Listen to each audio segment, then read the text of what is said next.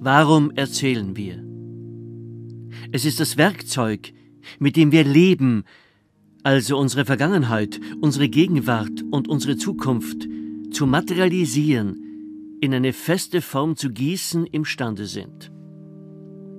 Die Vergangenheit, indem wir deren Geschichten durch das Erzählen lebendig und in Erinnerung halten. Die Gegenwart, wo wir versuchen, unsere größte Sehnsucht zu stillen, indem wir ohne Unterlass versuchen, ein Gegenüber durch das Erzählen zum Zuhören zu bringen. Und schließlich die Zukunft, denn wollen wir, dass unsere Taten, Worte, Gefühle nicht durch das Vergessen ausgelöscht werden, müssen wir dieses wichtigste aller Spiele, Erzählen und Zuhören, an die weitergeben, in deren Händen unsere Zukunft liegt, an unsere Kinder.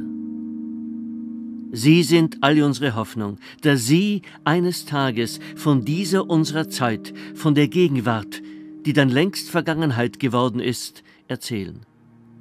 Denn was kann es Schlimmeres geben, als vergessen zu werden? Deshalb gibt es das Erzählen.